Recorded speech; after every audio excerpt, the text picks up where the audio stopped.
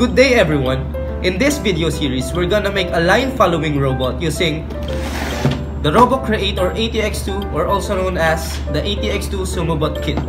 To start, let's take all the parts outside the box and take a closer look.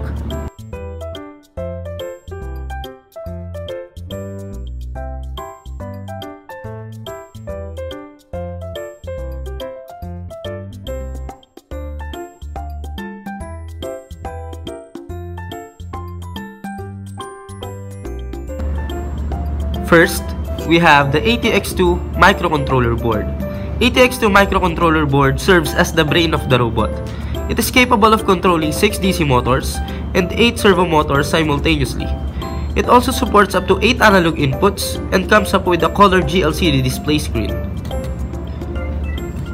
Next is the USB download cable. This cable is used to connect our robot to the computer.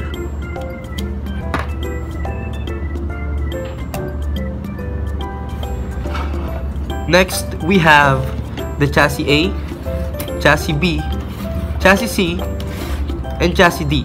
These are acrylic plates that serves as the base or the body of the robot. Next, we have DC motors and our wheel set.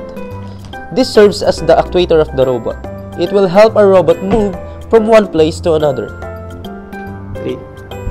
Next is the battery holder. 6 pieces of AA batteries will fit in to supply 9 volts to the robot.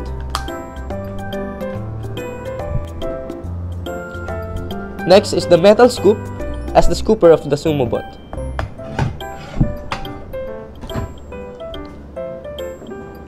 For the sensors, we have the sharp distance sensor. This sensor detects an object in a certain distance. Next, this is the IR reflector sensor. IR reflector sensor detects the shade of a surface. This sensor is used in creating a line following robot. And last, we have the digital switches. This is also known as the touch sensor. This gives us value from 1 or 0 and high or low.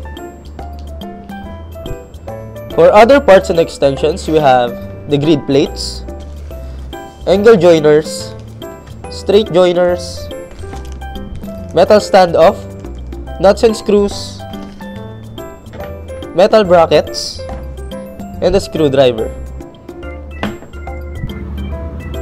That's all for the parts and function of the Robot Creator ATX2. For the next video, we're going to learn more about the ATX2 microcontroller board.